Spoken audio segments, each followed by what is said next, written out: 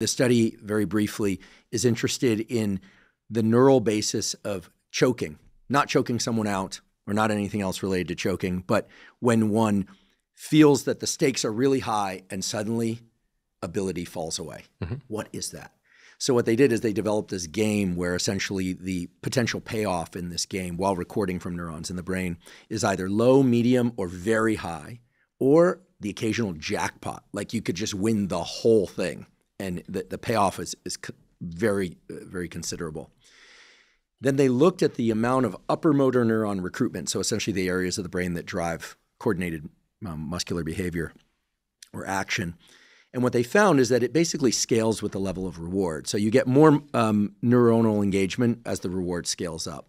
However, every time the jackpot was offered, it over-engages too many motor neurons. And so this notion of choking when the stakes are really, really high. So you have irradiation that you cannot control. Exactly. It's like spillover of it's like too much, we could call it too much excitement, but it's not adrenaline in this case, although that's probably associated with it. But you think, oh, great, I'm gonna get an award. I'm gonna get a bigger or even bigger award. Okay, oh my goodness, this could change everything. And all of a sudden, performance just tanks.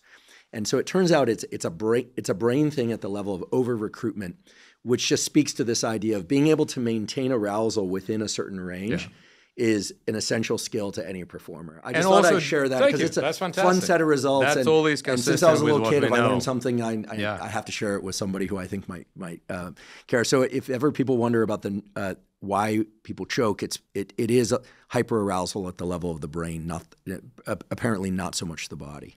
Well, being able to control arousal, it's such a key skill for an athlete.